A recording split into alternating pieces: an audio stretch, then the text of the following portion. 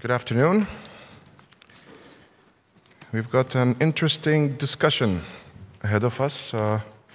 Sorry we started late, but we wanted to give a chance for as many people as possible to join us. It's been quite an interesting conference and summit, I have to say.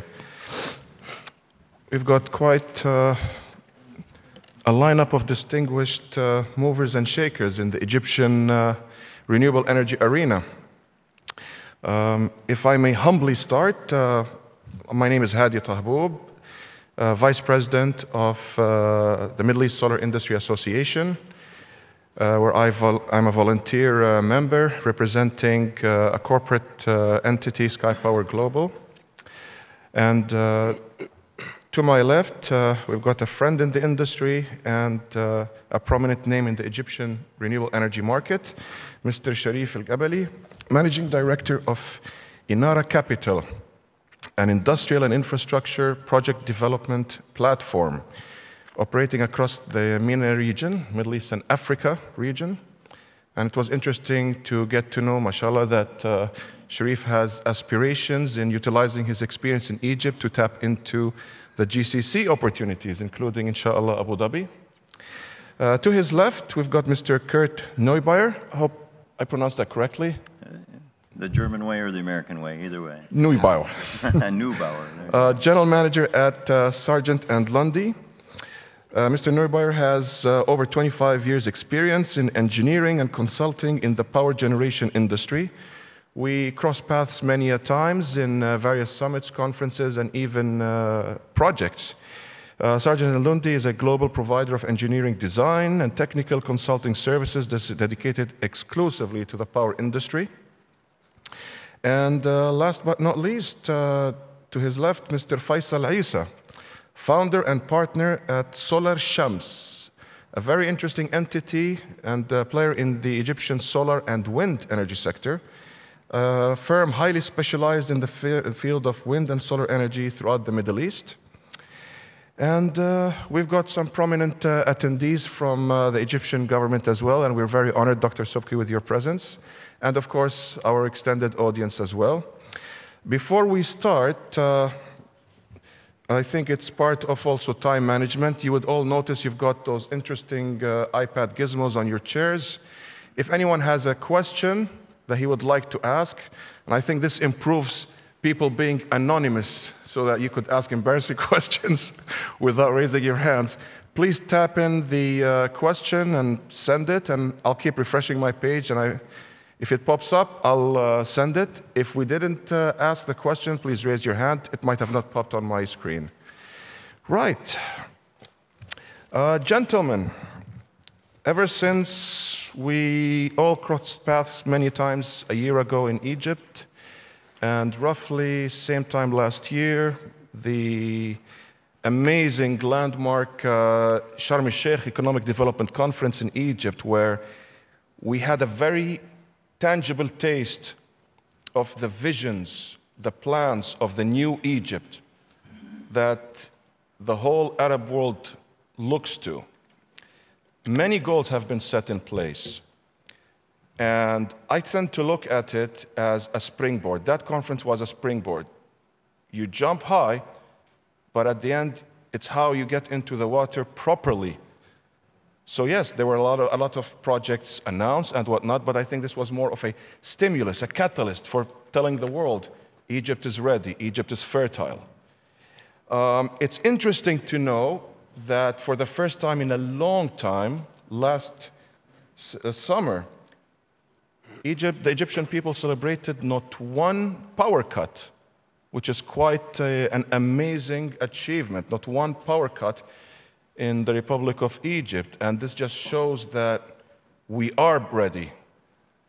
This just shows that behind the scenes, behind all those interesting conferences and discussions and visits and trade delegations, a lot of homework is being done on the side to manage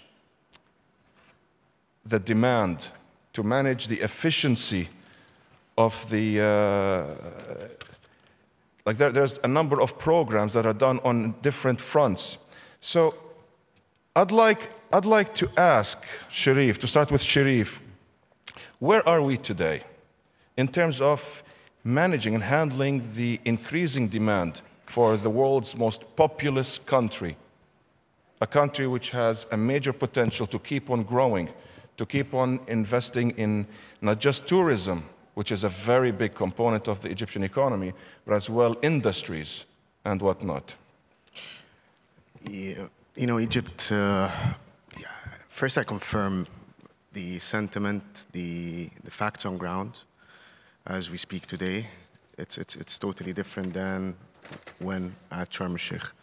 But we lived very unstable 4 to 5 years after the revolution. There has been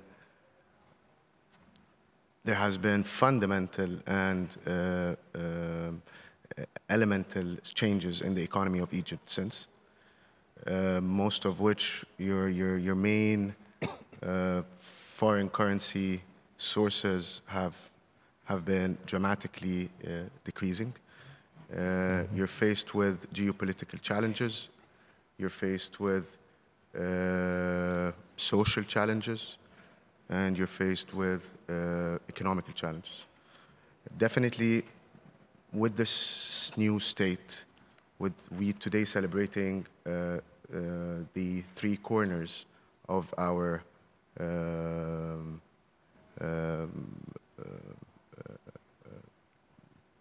democratic pillars, which is a parliament, which today has passed the unified electricity law.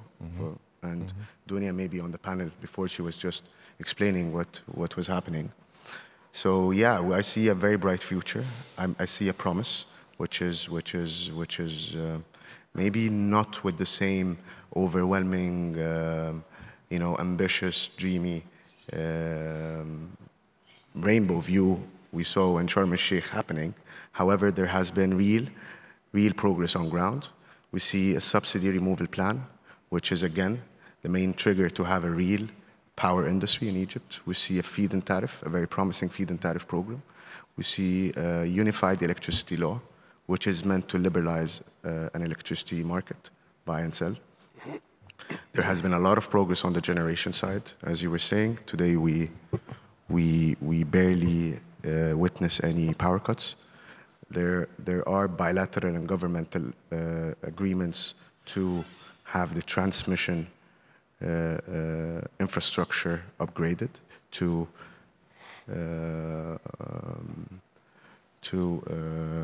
maintain the new generation coming online.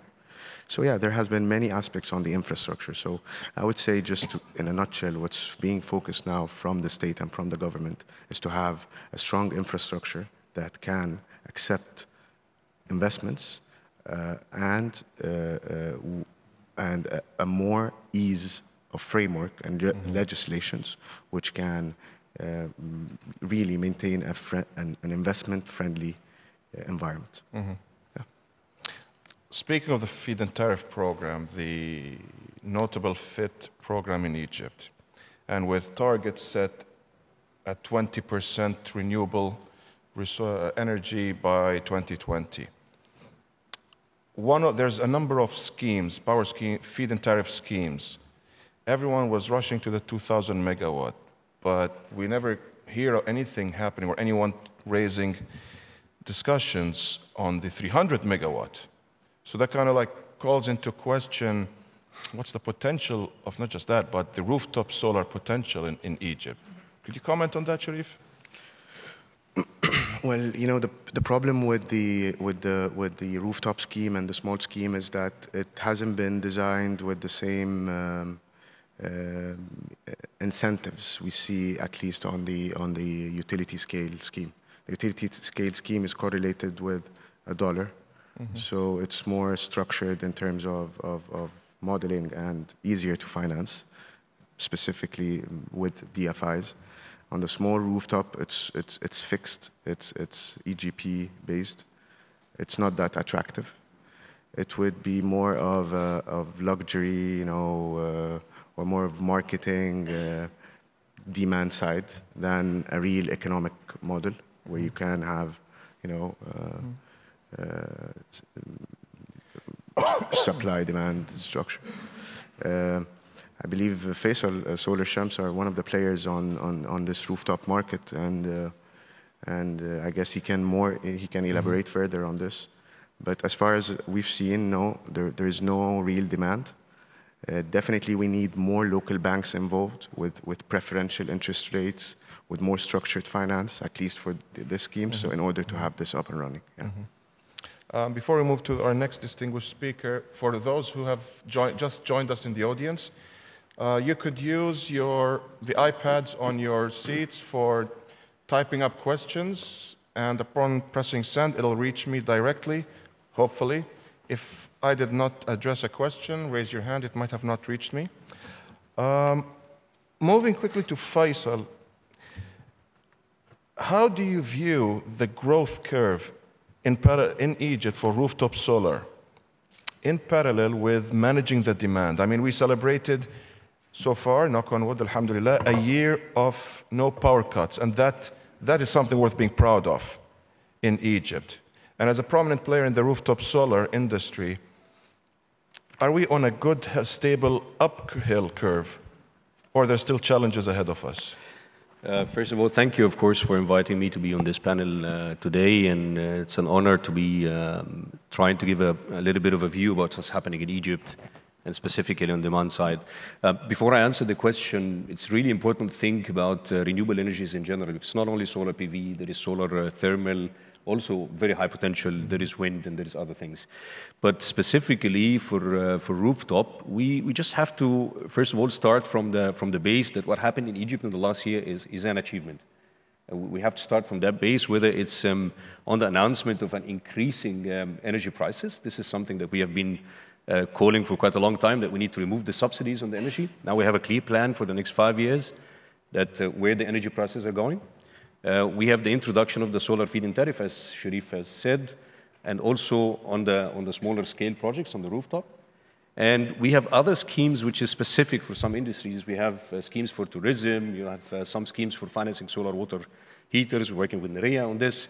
So as far as the rooftop comes, I personally think this is the real growth potential for the market. Today we're focusing on big projects. That's okay. Of course, we need it. We're a nation that was hungry for megawatt. Let's put it this way. And after the development which is taking place now on the 50 megawatts, I think the real growth potential is coming from the smaller and distributed generation, whether it's rooftop or still ground mounted. On the 300 megawatts, yes, there is a potential. Yes, there is a typical scheme for it, but we need to think a little bit more about specifics that will help such small industry to move on. Things like financing schemes specified for rooftop, maybe thinking a little bit about the tariff compared to the bigger tariff again, because we know that on the bigger scale projects, the tariff is actually higher than the smaller scale, which is different from many countries in the world. So such supporting schemes, I would call it, to help the main program to move on, would definitely help the 300 megawatt to move on. Such supporting schemes. Well, as a leading player in the industry, like many other companies in Egypt, what would you say would be the first incentive to jump into or to promote an encouraging scheme for rooftop solar developers, from houses to hospitals to touristic facilities, to start boosting this wave of rooftop solar development potential? That's a very nice question. So, because in Dubai we've seen DEWA the driver, but in Egypt, is it players like yourselves, like Enara Capital and others, or? I would say I would focus on main three things. The one thing which will take time, we all don't have control on it, which is the increase of the prices of the conventional energy. This is taking place, it's on the go, but as soon as we come closer to the cost of renewables, then things will change. That's number one. Number two, what we can do right now, and I think what we really need in Egypt is specific financial schemes for such projects. With the announcement of the tariff, there was a scheme that was supposed to be taking place in Egypt financing smaller size projects. It's not yet operational, and I think when it's operational or similar schemes, things will take off. So this is the second dimension. And Personally, I believe the third dimension would come from a real emphasis on standards and quality, because then when you don't have any control on the standards and quality on such specific small projects, you would find anyone, everybody supplying systems. And maybe it's not very good for the country and the general impression about solar energy, because then people would say, so it doesn't work, it's expensive or it's cheap or whatever. So putting the proper standards, putting financing, and coming closer to the real cost with respect to the energy, I think that's something will push the industry forward. Before we move to Kurt about standards and quality, can I ask the audience a show of hands, how many of you knew that the very first solar and full-scale solar energy plant was developed? The first one around the world was established in Egypt in the 1920s? Yes. How many knew that? In 1918. Was a solar thermal plant. Well, I see only the Egyptians knew that. It was established by a pioneering American in Maadi, an area which I really love to take long walks at. And actually, it's interesting. An American set it up there, and there's a popular American diner as well there. So moving to our American colleague, Kurt, when it comes to managing the demand side and the load in Egypt, and now that we're celebrating a 1 year, mashallah, of no power cuts, what would you say from your immense consulting background on the subject? Well, thank you, Hadi. I guess your very interesting comment about the old solar plant is actually a very interesting point that I wanted to make, and that is that Egypt has been around for a very long time. It's a very capable nation. It's shown many times in the past a real ability to develop technologies, to implement schemes, to improve and meet its own needs. And what's happened since Sharm el-Sheikh is really a strong indication that that can still continue to happen. To see the development, the very large-scale development of simple cycle plants, gas-fired plants, which are now going to be converted to much more efficient combined cycle, but to meet the needs and the demands quickly, to at the same time institute programs and for coal-fired plants, which my company is involved with, and also for these renewable things all at the same time. To see it all work at the same time is really quite amazing. So I think it's a great example for the rest of the world to look at, especially developing parts of the world. Now, our discussion today is about demand-side management, which has a very broad set of definitions. It can be used as a term to cover an awful lot of things, but in the one case here, we were first looking at demand-side management or just demand management from the point of view of meeting the demand period, but we're past that in Egypt now. So now we probably would start looking at industrial demand. Your lowest hanging fruit generally is very large-scale industrial demand. It's moving that demand to different parts of the day, different time frames, so that peak demands can be shaved, and that additional generation capacity isn't needed so quickly because you're shifting the demand around. So I think that's clearly one of the first steps and probably the lowest hanging fruit that Egypt could look at. Another aspect then is instituting self-generation and energy efficiency, again, within the industrial environment, to go to homes, to go to small commercial establishments and expect much of a gain from efficiency improvements is sometimes a little bit longer road to go down. So to go to your industrial clients and customers and seek that. And one thing that I was making a point to you before is that a lot of times, in our experience, what we've seen is that industries who take that initiative and own that project to either improve their efficiency or to become a self-generator, and they really own that business case, they own the model, they own the benefits of it themselves, then they can incorporate it into their operations and make it much more successful. We're seeing that here in Abu Dhabi and Dubai through Emirates Global Aluminum, obviously a very large user of electricity, a large self-generator of electricity, but they don't just stop with what they have. They continually want to make it more efficient and to improve the cost aspects of it. You've mirrored a lot of points that reflect the growing industrial potential in what you just said, Kurt.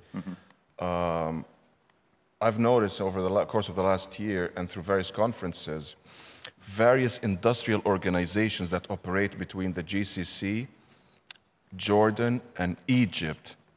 Let us say, for example, a major industrial group that operates warehouses and facilities.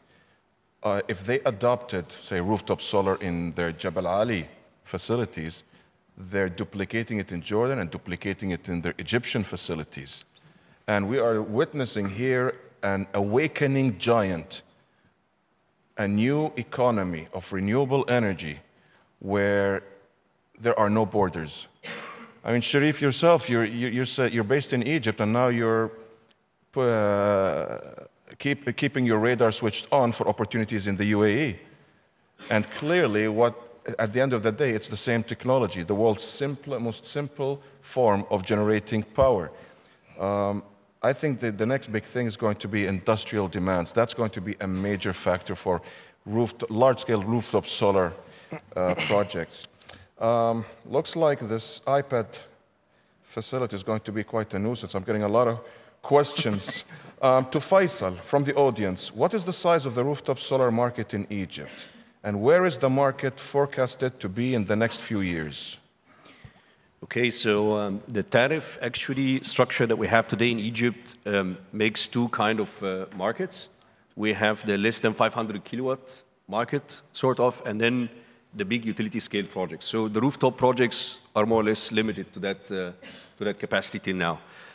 What we see sometimes, and I think this is something we are also discussing with Nerea and with Egyptera to see how we can expand a little bit, because in some industrial applications it's not only a half a mega, it usually goes up to 1 or 2 megas. So we want to see how we can put a proper structure also for the feed-in tariff for this one. However, at this stage, what we could see, answering the second part of the question, the growth is definitely coming on the industrial sector. And thank you very much for tapping on this demand-side management. You have a lot of things to do. You could use smart meters. You could use time-of-use tariffs, which I think also Egypt is studying at this moment. I'm not sure whether it's going to be applied soon or not. But typically, the growth is in the industrial side, and specifically with the plans that the country have for the next years for development. This is a question that the audience mentioned, a simple question. What are the solar energy targets? I know renewable energy target is 20% of total production by 2020. Gentlemen, do you have an indication on what are the specifically solar energy target from the I believe we have Dr. Sobki here. You know, he can. Yeah. 40% out of the 20%, and that's very achievable for a country that enjoys good sunshine and very good solar irradiance. Are there any deals, this is another question from the audience, are there any deals being announced recently on renewables? And this is also a footnote from another member of the audience. What's the next solid, tangible step we are expecting in Egypt? Again, we heard about a lot of bilateral deals being put in place, the feed-in tariff program, which includes a number of schemes, and we've got the recently announced tenders in Egypt. But where do we go from there? What is the solid, tangible platform that we're going to find Egypt steering towards? Sharif? Well, it's going to be supply-demand again. We're a market economy. So what's being structured as we speak today is mostly we were under a firefighting mode for the last 2 years. We had to meet a main necessity of generation. As far as I know, and as far as I understand, as I see as well, is that the fundamentals are there. We have a very strong industrial base. We have a very strong residential as well in terms of markets. Specifically on the industrial, we do have diversified industries from high intensive energy consumption industries, steel, cements, petrochemicals, etc., which represent a very lucrative market to tap in. You have big residential developments, and most and foremost is that we are projected to grow. So with this growth, so definitely there shall be demand. Thing is that we need legislative frameworks, we need structures to work according. So I believe the essence of a unified electricity law and in parallel removing subsidies, these are two pillars you can build on a market. So no subsidies, a unified electricity law where you can sell and buy, a liberal market, then definitely this means that there is a market coming up. A unified electricity law and removal of subsidies, which takes me to the next question from the audience. With that in mind, are there any main geographical areas in Dunya, in Egypt, where we could expect a blooming of solar energy projects or renewable energy installations? I would assume it's those master developments that we keep seeing a lot that are catering to incoming Egyptians from the diaspora, or perhaps the touristic areas. Sharif, and then I'd like Faisal to comment on that. Okay, so according to the government schemes we see today, West Delta Minya would be the biggest producer of renewable energy. We're looking at an 8 gigawatt land plants. And yes, definitely tourism areas are usually in sunny areas, are usually in places where it's easier to install solar.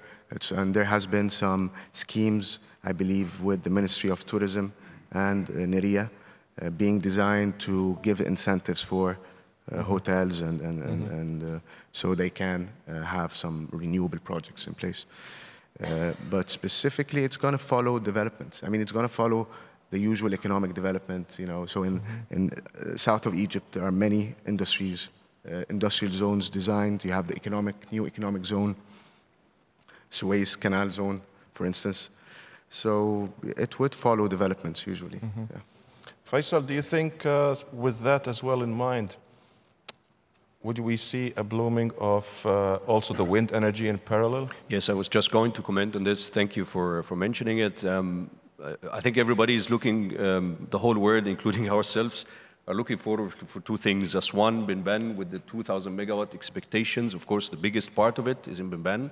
There is another part in Zafarana, and in the future also in the West and East Nile. And the second part with regards to the wind is in the Gulf of Suez area and Gabal Zayt.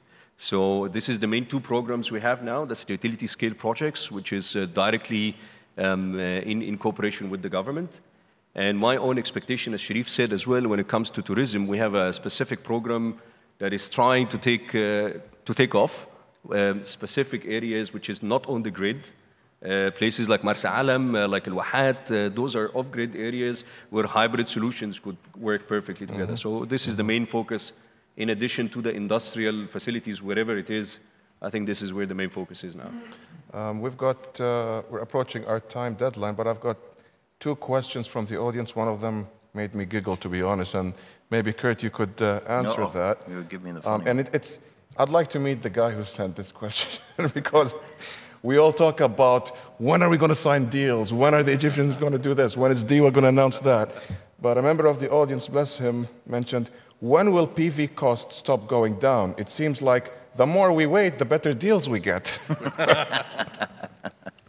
It's a good buyer's position to be in, I guess. But I think you have to be careful as an industry like this matures, and it involves not a new technology, but a technology that's changing rather dramatically and allowing for costs to drop. You have to be very careful to watch for what is really truly a drop in cost and what is actually a drop in quality or in capability of the equipment you're buying. PV plants are essentially nothing but equipment, and I can say that from my point of view because we're a power plant design organization. There's very little for us to design in a PV plant. It's all in the equipment, And if you go to that equipment manufacturer and you say, I want lower prices, I want lower prices, I want lower prices, well, guess what? They'll find a way to lower the prices, but they're not going to lose money. So we have to be careful as the industry moves forward not to expect a continuing fast drop in these prices without being very careful about the standards. We talked about standards, quality standards, the ability of the equipment to last for the utility grade time periods of 20 and 30 years, okay? So they'll keep going down as long as the pressure is there, but there's a consummate cost to pay. And one last question from the audience. We have a new project for major power generation. I mean, the Egyptian scene has different geographical settings, from water reservoirs, dams, canals, the Nile Valley, etc. Could we perceive or envisage upcoming novel technologies where we could connect water bodies or connect air currents through valleys to tap into the invention of new energy generation schemes? There's a lot of wind energy inventions, and it's like a Pandora's box. Faisal, do you think, from someone who's developing multimodal renewable energy schemes, you see a growing potential for new ideas in capturing renewable energy in Egypt? Yes, I think there is one untapped part that we did not maybe talk about is bio. And as far as I understand, Dr. Sobki could also confirm there is something should be coming soon in Egypt. There is one more project or focus for the previous question that maybe I did not comment on. There is a project in Gabal Ata'a now with this hydro storage. So this is something that combines a new technology of using hydro in a different way. So it's used to pump water up a very high hill in Gabal Ata'a near Ain Sokhna, and then in peak demand, then you use the water to operate hydro turbines. So this is a new way of utilizing hydro potential in Egypt as well. I personally don't think that we're going to build another high dam. There is no potential for that, but there is surely potential for such new ideas and new inventions. We've also looked at small hydro generation, specifically in the Nile, but I'm not sure if this is the correct time for it now. It's for sure a potential, and I think the whole world is also tapping on this opportunity everywhere. And with that, I thank the distinguished panelists for your interesting discussion, and thank you for the audience for participating. And with that note, I'd like to say onwards with Egypt, وعمار يا مصر, and thank you very much.